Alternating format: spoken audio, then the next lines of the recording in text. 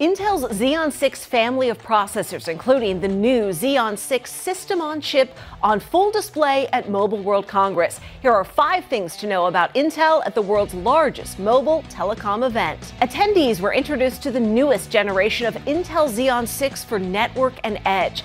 Telco companies are moving to software-defined workflows. To power those, this system-on-chip has integrated AI and delivers 2.4 times more radio access network capacity at 70% lower power compared with previous generations. That can save telcos money while increasing their network capacity. It also has the industry's first integrated media transcode accelerator.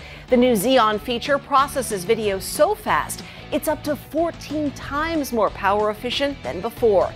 That means lower operating costs and support for more video streams and connected devices per server. Intel's collaborating with customers like Verizon, AT&T, and Vodafone to define next-gen infrastructure powered by Xeon 6 SoC, while Nokia, Samsung, and Ericsson are already seeing reduced costs and power savings on Xeon 6 with E-cores launched last year. That's shortening their time to market in adopting these new platforms. And announcing Intel Assured Supply Chain, certain client processors will now come with an embedded validation that shows where the chip was made along the supply chain. It should provide peace of mind and transparency to government or global business customers.